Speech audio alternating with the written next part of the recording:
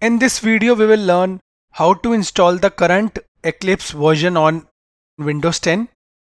For Eclipse, now you don't need Java. Okay, so we will directly install Eclipse. After installing, we will also run a sample program. So let us start. At first, go to the web browser.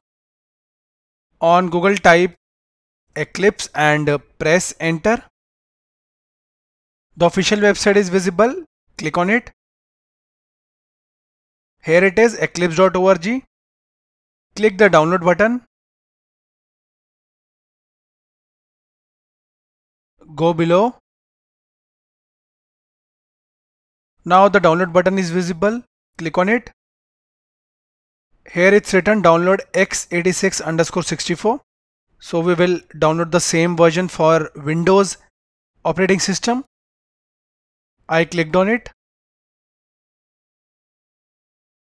Now the download button is visible again.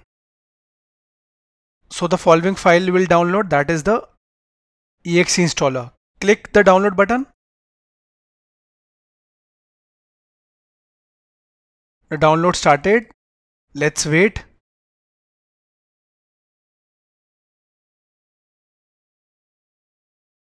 We have downloaded the exe file. Right click and click open to begin the installation. Minimize.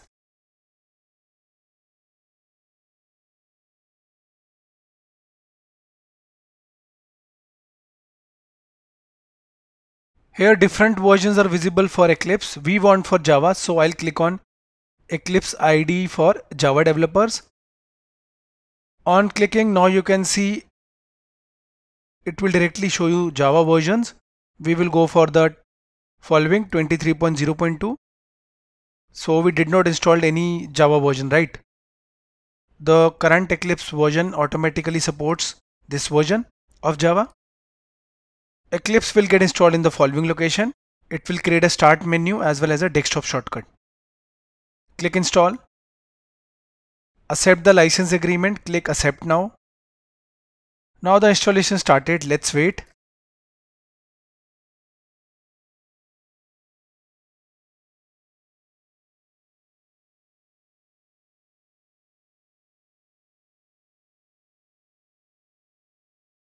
We have successfully installed Eclipse.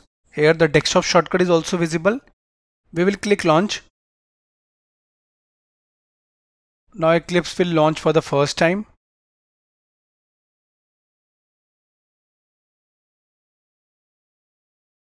Here you need to set the workspace. Workspace is a place where all your projects, files, folders and resources will get saved. I'll keep it as it is and I'll also set it as a default. Click launch.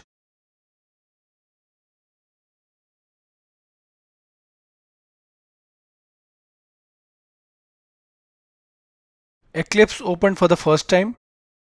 Okay, now let us run our first program. Go to file. Click new. Here you can directly click Java project. Let us name the project. I'll name it Amit application. You can add any name. Here the location of the project is visible. I told you all the projects gets saved in the workspace location. So this was the location and here is the location of the project. It automatically took the environment it supports, that is Java 23 right now. Go below.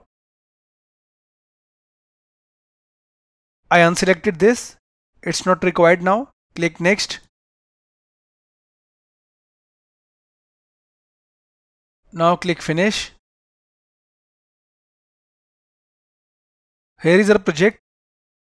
Now let us add a new class file. Right click on the project. Click new. Click class. Now add the name of your Java file under the project. So I'll set it demo. It will automatically add a .java extension. Add the package name. Let's say I'll add com.studiopedia. I'll uncheck this and select public static void main a basic program. Click finish. Now you can see our demo.java file is here. It is inside the com.studiopedia package because we have set it before. Here it is. package name. The class name is equal to the file name, that is demo. If you won't keep the name same, then there will be an error. Okay, now let us print something. I'll print my name, let's say. So to print in Java, use the system.out.println, and whatever I'll add inside this will get printed. So I printed my name, semicolon, that's it. Go to file, click save all, right click, click run as, and after that click Java application. Now you can see we printed Amit Diwan. That is, whatever we will add inside this will get printed. In this way we ran our first Java program on Eclipse. If you want to understand this program and also want a free Java tutorial, refer to the links in the description of the video.